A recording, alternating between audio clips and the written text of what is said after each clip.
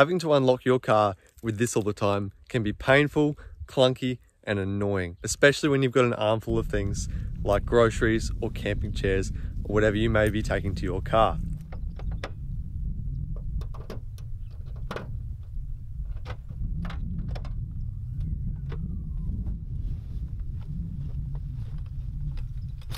Today, I want to show you how you too can program in a remote on your Landcruiser just to make it as simple as that.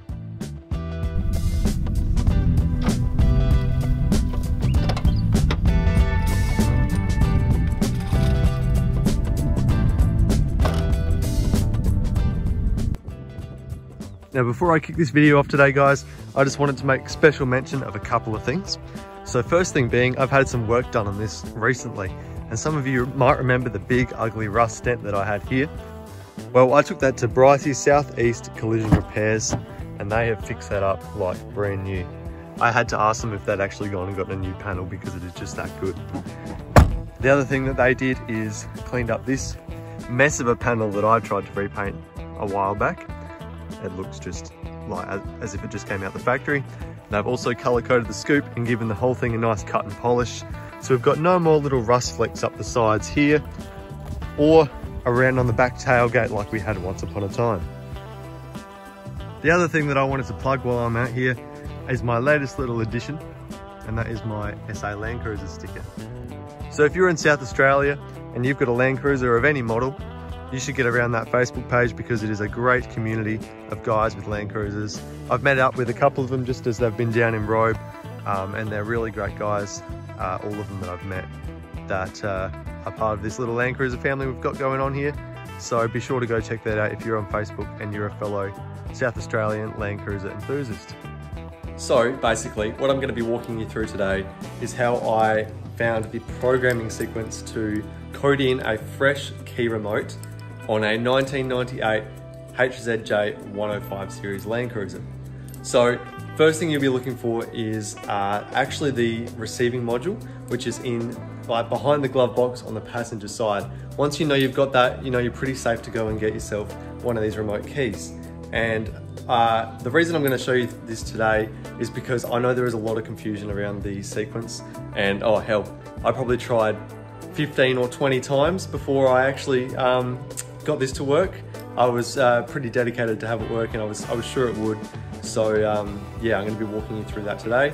This might not be the same on every Landcruiser or even every 105 series. I'm not sure, I'm not an expert here, but to assist you, I'm going to show you exactly what I did on mine to get this to work. So we're going to start with disconnecting the negative terminal off all of your batteries. If you've got 2, if you've got 3, just anything connected to the power of the vehicle, connect the negative terminal. Once you reconnect it, after about 3 minutes, you'll only need to reconnect 1. I did this on my main cranking battery.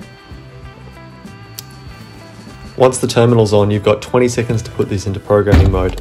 You want to jump in the car, close the door, put the key in, and then go from accessories to on and back 20 times, and then finish in the lock position.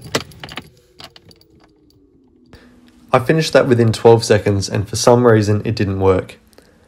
18 seconds later, I tried again, because in the books I read, the research I did, you can try again for some reason if it doesn't work the first time.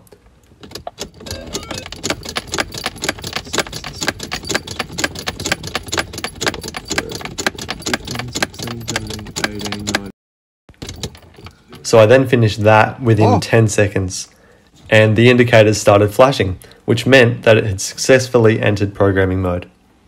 Still flashing. The indicators will then flash 20 times, and on the 20th time or just after, you want to hit that button on your remote. The indicator should flash again to say that it has successfully entered a new remote. Still flashing. Should be moving close to 20 now. Now it stopped.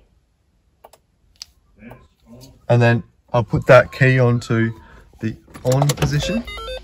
Once the remote has been programmed in, apparently turning the key to the on position for a bit and then back to lock saves this key in the computer. No way. There you go. It's working. Now it's flashing again. I don't know either. I got a remote.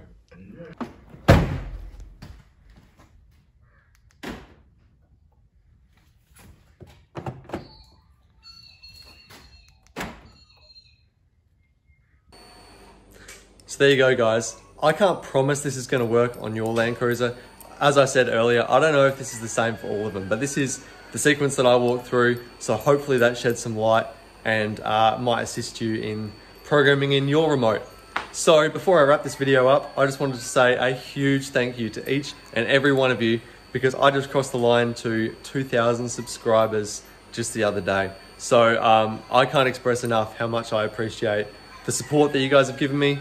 I am flooded with Instagram and Facebook messages and YouTube comments, you know, just after some advice or giving me advice, because I know that I don't get everything perfect all the time. So I really do appreciate the support and the little community that we're creating here.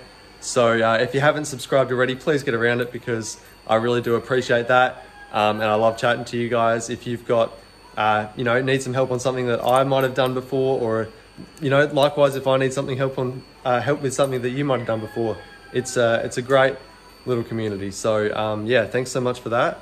And yeah, if you like this, please remember to share it with your friends, subscribe, obviously, like, comment, find me on Facebook, Instagram, and I'll see you in the next video.